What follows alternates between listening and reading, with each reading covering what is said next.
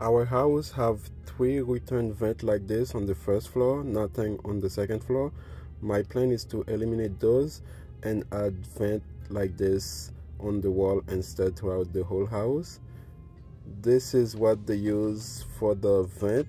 It's an old house. I believe this is how they used to do it back in the day.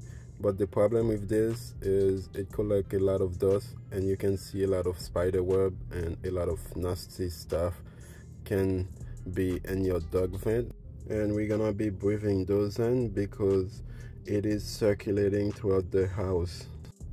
This is a portion I haven't taken out yet, but it's gonna look the same after I take it out.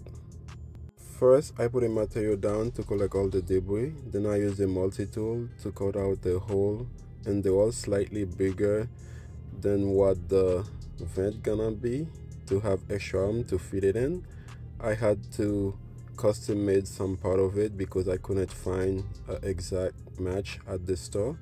Then I make sure I seal everything. Then I added the insulated duct tube to it. Then I zip tied the insulated part onto it. Then I connect the other end to the vent return, and now I'm gonna work on this to cover the whole thing. Again, as you can see, all those nasty stuff that was in this duct vent. Now the plan is to cover this hole because it will be no longer in use. First, I mark where the joists are to have material to screw the new subfloor onto. I'm calling this a subfloor now because the plan in the future is to add laminate floor on top. Next, I add liquid nail on top of the joist, so there will be no squeaking in the future. And I cut everything to length and screw everything down.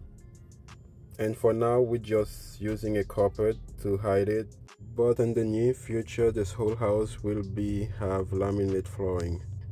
And this is what the duct vent look for now. I did screw the middle part on the inside, and now I just have to do some touch-up work to make it look complete. But I have to do 8 or 9 more of those throughout the house and cover 2 more of those old vent, and I'll be done. Thank you for coming to my channel. Have a good one.